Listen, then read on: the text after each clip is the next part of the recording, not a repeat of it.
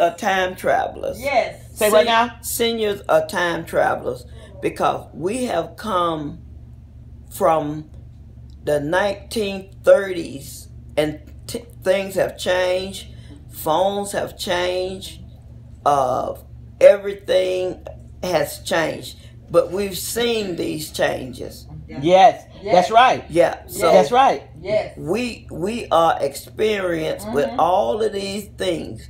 And if they made parts for them, we could build them over again. That's true. Because we know what we're doing because we are time travelers. Yeah. There you go. Yeah. We remember when we used to go into the phone booth like Superman and make a phone call. You know what I'm saying? He changed clothes when we made a simple phone call. Yes. One dime. One dime. And let's not forget those 2 for a penny cookies. Yeah, hello.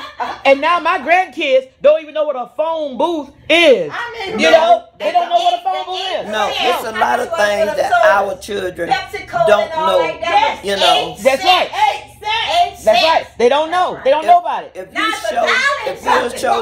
show them a sifter or a rolling pin, they don't tell you. No. They don't know what it is. All they know is they get pizzas.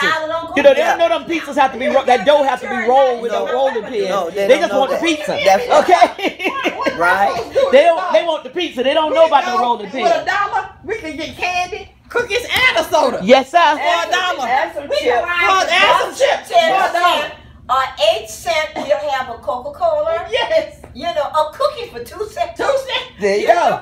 But now, my Pepsi Colas is $1.25. Yes, Lord. You get it out the machine.